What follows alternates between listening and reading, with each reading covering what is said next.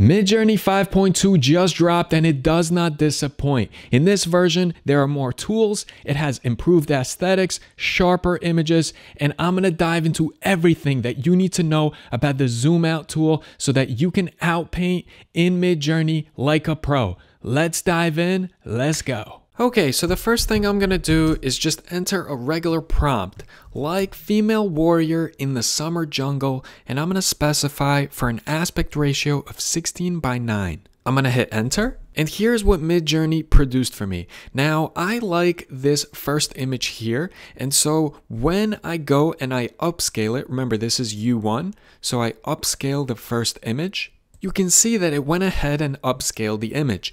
Now you can see some options here that we didn't see in previous versions. We have a zoom out 2x, zoom out 1.5x, and a custom zoom.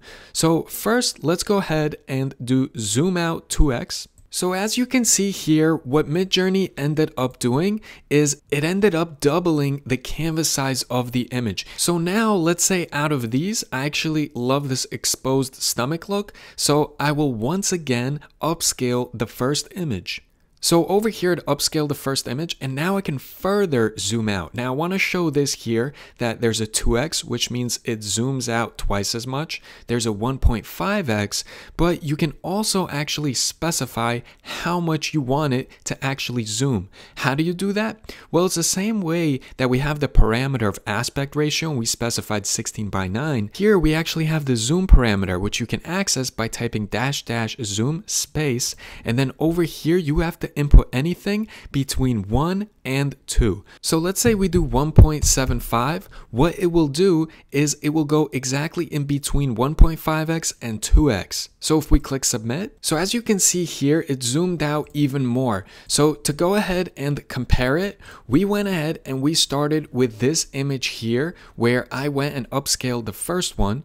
Then we zoomed out and it went and showed it like this. And then we zoomed out even further by 1.75. And now you could see that it zoomed out even more. And you can repeat this process endlessly. Now, out of these four, I like the first one, and I'm going to show you another cool thing that you're able to do with it. And I'll show you that not only can you just simply zoom out and expand the image, but you can play with what exactly you are expanding. You can go ahead and re-prompt it and direct it as far as what you're looking for. So check this out. So now we're going to click custom zoom, and here we can actually change the prompt. So here I'm going to write a framed picture in an art gallery. We're going to click submit. So this is what Midjourney came up with. Now these two options here, number 1 and number 3, are a little bit odd because it looks like it's hanging it not in an art gallery, but in like a jungle. And this can be odd in a way too because an art gallery usually has white wall background, but this is the way it created it, but still you could see it put it in a frame and it zoomed out even more. So I really like the second version, so I'm going to go ahead and upscale it. And as you can see, I upscaled it here.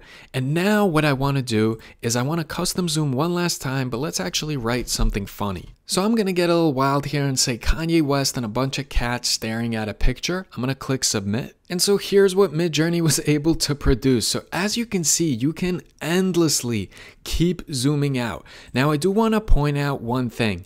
The actual resolution of the photo is not going to be a bazillion pixels. It actually stays the same amount of pixels. And it's something to keep in mind because if you think you're going to be able to zoom in and clearly see the picture that we originally had, you're actually not. So I'm going to showcase that right now. So I upscaled that final image that I liked. I'm going to select it and then I'm going to open it in browser. I'm going to go ahead and save the image as Kanye cats. And you can now see the image here in Photoshop. And if you want to see how large the image is, you can see that the image size is only 1456 by 816 pixels. And if we were to try to really zoom in on the photo, we no longer can. Remember how detailed it was? Well, we can't just zoom in on that. So if you really wanted to create a picture where you can really zoom really far into it, what you would have to do here is you would have to go to image size and you would have to really make the resolution a lot bigger. And then you would have to go to the original photo, and there would be some math involved if you want to line it up correctly. For instance, you would go to this original image, and from this image, you would put it into Photoshop, and then you would build it from there. So that original image would only encompass like this area here.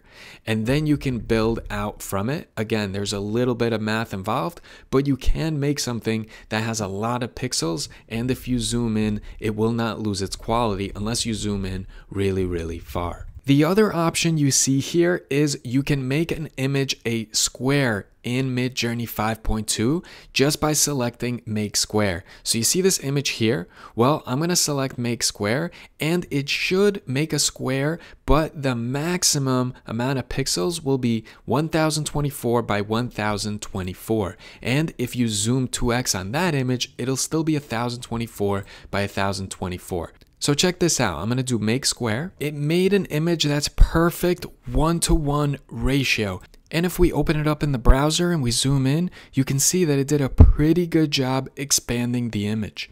Now, the last thing I want to do, I opened up the image in Photoshop. I actually want to see how good the generative fill in Photoshop is. Remember, that's the new AI feature in Photoshop.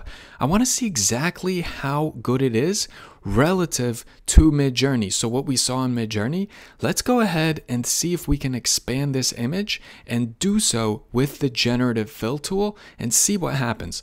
So let's take a look here. If I go ahead and I select all of this white area, and now I'm just going to select generative fill, which will basically allow Adobe Firefly to go ahead and do its thing within Adobe Photoshop and fill it in. And so here's what Adobe was able to produce. Now, I wouldn't pay too much attention to this line, although I'm a little upset that the line occurred, because you could see that my selection here was not outside the image, and so that line shouldn't have occurred, but it did occur in Adobe Photoshop.